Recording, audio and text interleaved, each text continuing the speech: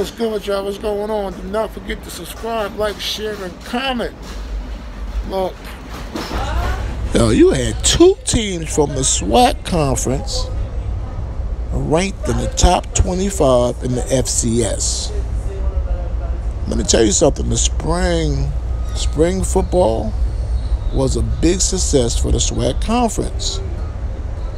For HBCU football in general. Now, are they going to keep this momentum going in the fall? I believe so. I mean, you got the SWAC, you got the Mid-Eastern Atlantic Conference signing deals with ESPN that's going to run through 2025.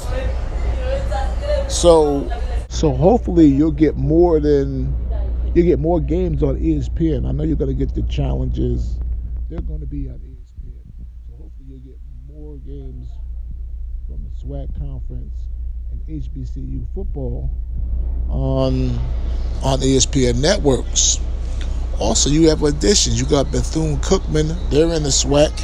You got Florida A&M. People are already talking about the Florida A&M Jackson State game in September, and it's just May.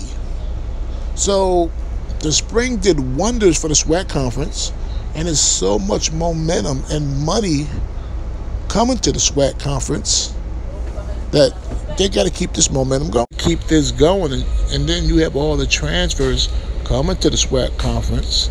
Then you got Jackson State. They're going to be able to play all their transfers that came to the school in 2020, early 2021. So it's going to be exciting football. And that's right, Alcorn, they're coming back too. They took the spring off, and they're always good. They're always running things in the SWAC. So it's going to be a good football. It's going to be a good football season come fall. And I just can't wait for it to happen. I'm going to talk to you guys later. It's Corner Sports Net.